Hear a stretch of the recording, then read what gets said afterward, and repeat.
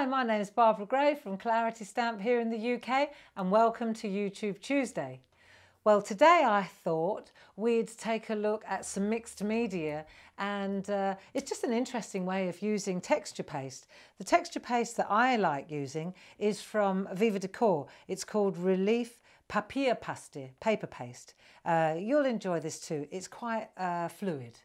And I'm going to use just a simple spatula. And I want to show you the artwork that we want to try and achieve. So you'll see here I've used one of our fish stencils. Actually, this one is one of our new design club stencils, the A5. I don't know if you know we've got clubs. You ought to go over to our website and have a look, because all the past issues are available. There's a stamp club, a groovy club, a stencil club, and we're even going to start a die club here imminently. So have a look, but this is using one of our club stencils. They're always new designs. And I want to point out that it doesn't have to be a grungy stencil to get this. You can get the same kind of artwork. Look, this is using one of our Rennie Mackintosh-esque kind of Art Deco stencils. But the idea is, it's quite interesting how you do this. And actually, it's using the scraps. It's using the bit that you'd normally throw away. So let me show you how. It's real easy, but real arty, great for gifts, isn't it? Right, so first thing I need to do though, because I've got one of my best tops on, is use I'm going to get an apron on, only because I don't want to flick my best blouse with texture paste. So I'm going to put one of our aprons on, check it out. Available also from the website, you know. I think it's useful when you're doing mixed media, unpredictable, messy, painty work. It's a good idea, because sometimes I get carried away. I'm doing a pottery course at the moment, and honestly, I might as well just strip off and get in the shower afterwards. I get covered. And my shoes, why do my shoes get so dirty when I do pottery? Don't know. Anyway, back to what we're doing here. I'll use the stencil. In fact, I'll use the club stencil with the bigger pieces. And what I'm going to do is I want to put this stencil, let's say, on a canvas board. But that's not actually where, this is like part one, and what we're looking at is part two, because part one needs to dry. So I'm going to get my elements ready. I've got a piece of paper, black card, 300 GSM, that will do the job. Right, so I've got a piece of black card. I've got my relief paste. Everything is swimming here, and I've just realised why. I haven't got my glasses on. Oh, that's better. Oh, I love getting old, don't you? Right, okay. So what we're going to do is tape the stencil, the fish, onto this canvas board. Same as I could tape the Art Deco one. Let's have a look, where's the Art Deco one? Got it here. See that one? There we are. See, I could tape that on there as well. We're going to go with the fish just to show you the trick. So we'll do that. And then I'm going to take I'm using a black mat at the bottom, also not that bright, in case I get it covered. Let me take the black mat out. I'd rather put it on the black card. There we are, another black card. Okay, and what we're going to do now is just mix up a little bit of this. See if this works. You know, I was talking about the unpredictability. I've talked about this before. There's artwork that's really, really predictable. And you know, when you do A, you're going to get B. And then there's artwork like this, where you do A, you got the theory, but the chances of it working the way you expect are pretty unpredictable. There you go, that's why we call it that. And what I'm going to do now is just spread, see how I've just spread it through, go back that way. They are, a little bit at a time. I reckon that'll do. Let's have a look what happens. So I'll pop that in there. We'll turn it round for you. Can you see this all right? Then when I lift this off, actually I'm going to take this off here. This is where you wish you hadn't used masking tape. Now it worked. Okay. And then we'll lift this off. Right, now that is great. Look at that result. So that needs to dry, and that is for plan B. But what I'm looking at is this one. Actually, I'll use the black that we were leaning on. And what I'm going to do now is just pop that over there like so. I need to be faster, and then I need to make sure that I don't get covered in it. And then I'm just going to rub the back. See, and it's the grunge paste or the texture paste that was on the stencil that's going to give us our picture. Shall we see if it worked? Totally unpredictable. Sometimes you press too hard and it doesn't work. Sometimes that's quite cool too. Look, it's like a skeleton. See, everything you look at shows you another possibility. Shall we see? Had I turned the stencil round, I love that. You see? Not bad, is it? Not bad at all. Do you want to have a look? Check it out. Look, it looks like skeletons. Isn't that super? There we go. See, and then your stencil, that's done now. You're going to put that in water so that you can go again. See, I'll put that in water. Excuse me a minute. And I'll just rub that a little bit. And then if I wanted to, I could go again and again and again. But just if you pop your stencil in water before the grunge paste or the texture paste dries, you'll find it a lot easier to clean it than when it's dried. Then it's a question of chiseling it off. Right, so we've done that one.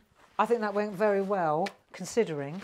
And it doesn't look like much until you cut it up. Look, that one doesn't look any different, except it's facing in the opposite direction. Check it out. See, when you cut it out, when it's dry, and you mount it on a canvas board, then that's what you get.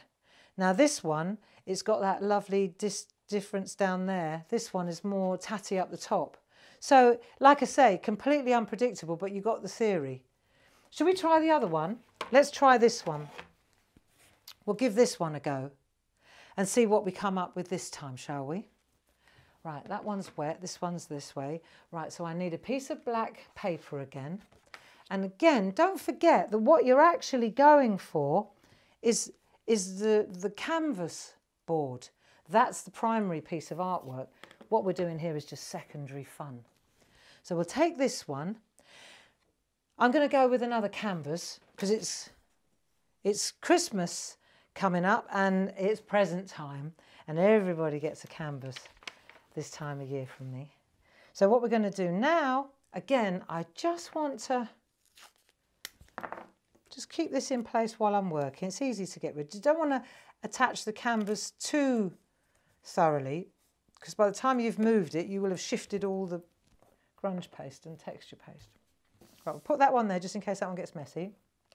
Should we go one more time? Yeah? Doesn't take long, this, does it? Right, ready? Let's give it a go.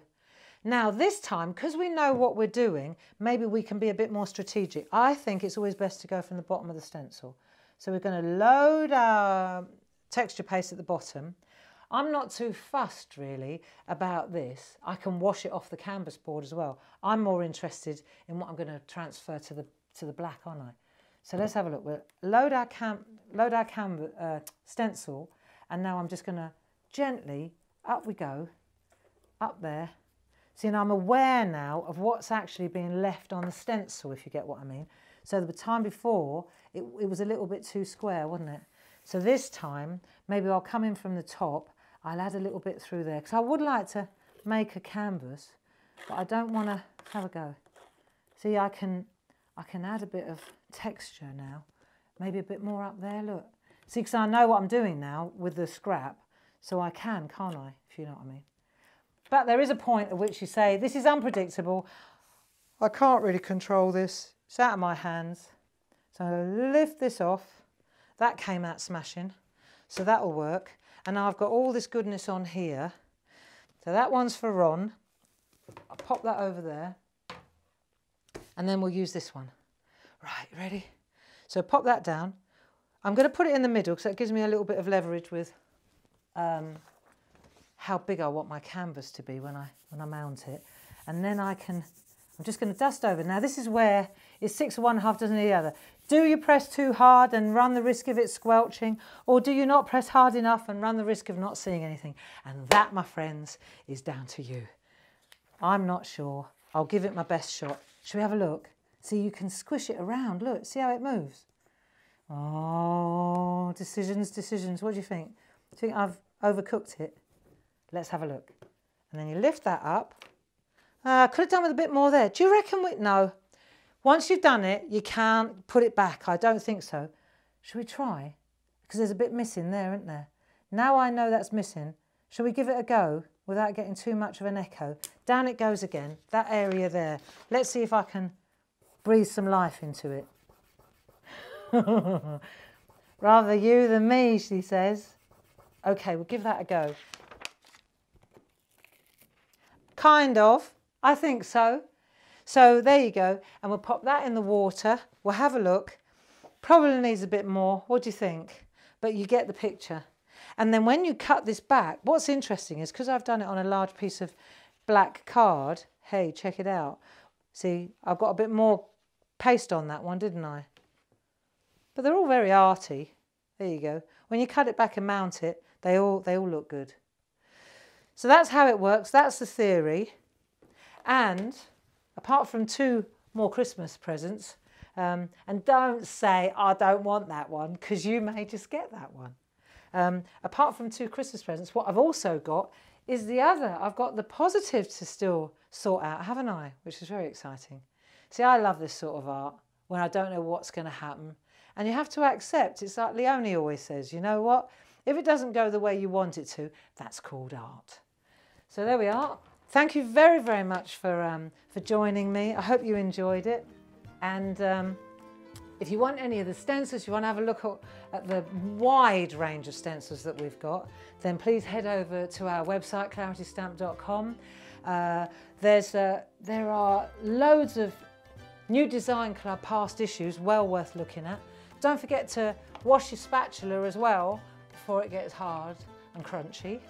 And other than that, I blog every day, so do come and join me.